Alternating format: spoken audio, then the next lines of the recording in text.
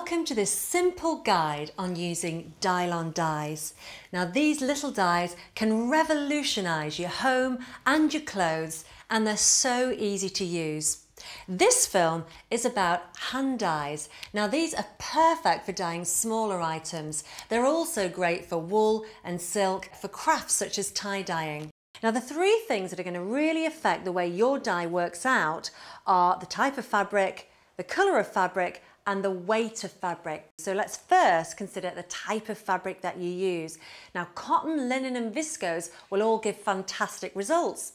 So something like this, which is 100% pure cotton, will give absolutely great results.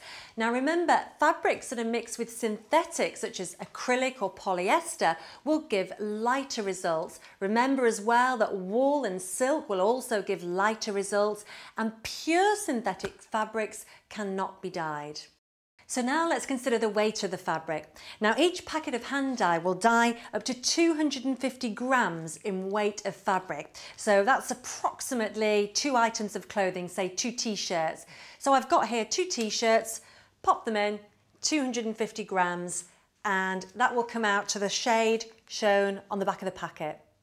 So finally, let's think about the colour of your fabric, and you've got to remember the colour mixing rules. So for example, I've used this blue dye on this red t-shirt, and we've got this fantastic purple result. And remember that if you're dyeing over patterns, they may still show through. And this is how simple it is. The first thing to do is check the weight of your fabric and just wash it in the usual way I've just washed these through.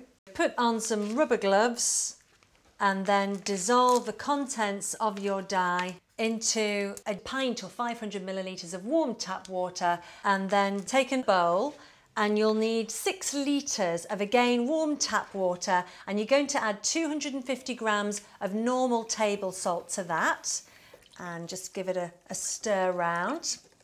Then you need to pop your dye solution into your salt solution and again give that a little stir and make sure it's all thoroughly mixed up. So then take your damp items ready to be dyed into your solution and just work them through for around about 15 minutes. Make sure you get into the seams. And then you need to repeat this process every now and again for around about 45 minutes. Once you've done that, rinse your items until the water runs clear and then just wash them in the normal way. And it really is as easy as that. Now, just wait till you see these fantastic results. Look at this. A brand new lease of life has been given to this cardigan. It's just simply stunning, isn't it? Now, these hand dyes are permanent, but remember, just as you would with any new clothes, wash separately for the first few washes. So, to recap, check the items suitable and consider the colour and the weights.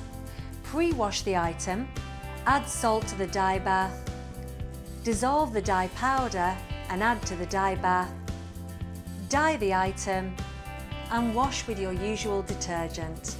And that really is it.